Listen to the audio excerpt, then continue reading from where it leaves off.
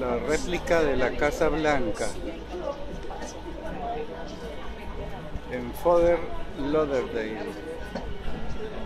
Over on the right-hand side, the beige-colored two-story house with the small white boat lifted up in front of it out of the water there belongs to Wendy Thomas of Wendy's Fast Food Restaurants. Right next to that, the big yellow mansion there belongs to a plastic surgeon. He took a lot of boob jobs to pay for that place.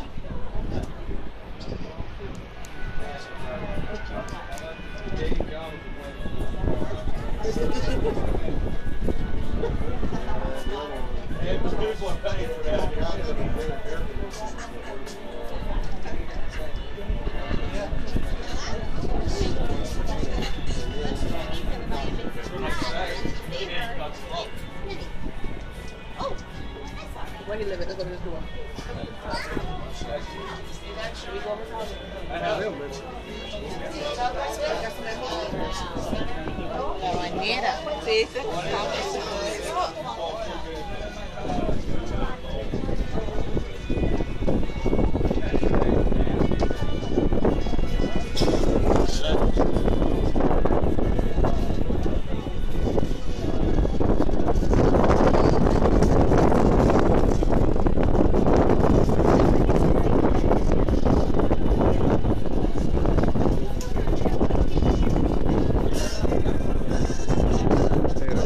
canal,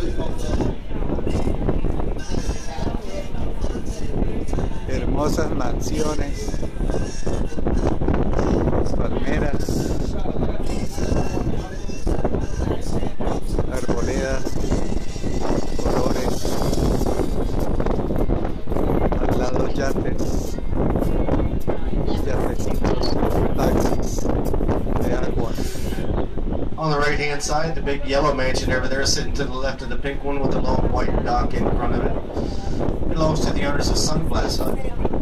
So now we know why the sunglasses there cost so much. We all got to help pitch in and pay for all the stuff over there.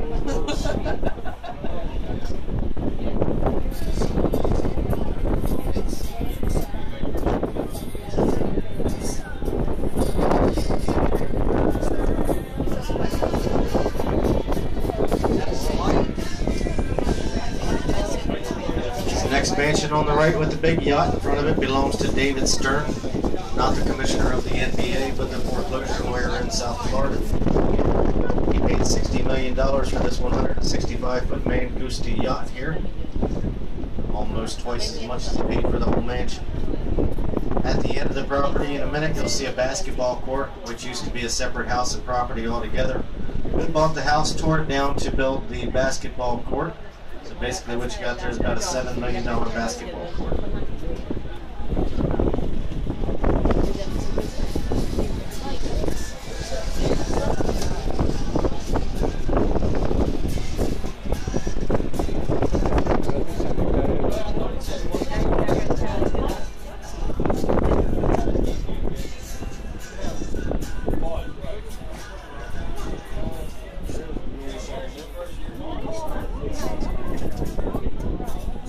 Two-story house on the right, set back in the trees. There's where Johnny Weissmuller used to live back in the 50s when he was doing the Tarzan shows up the Tarpon River.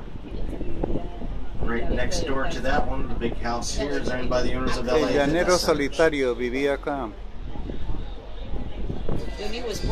Johnny Weissmuller. El Tarzán.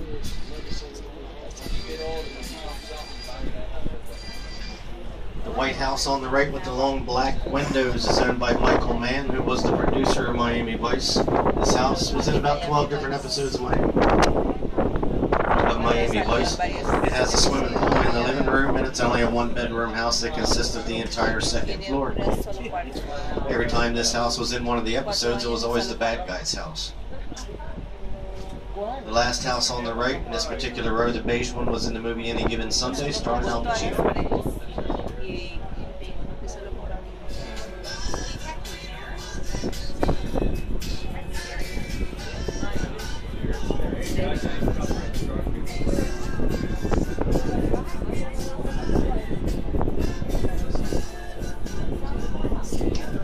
Paisajes eminentemente portuarios, Fort Lauderdale, Estados Unidos.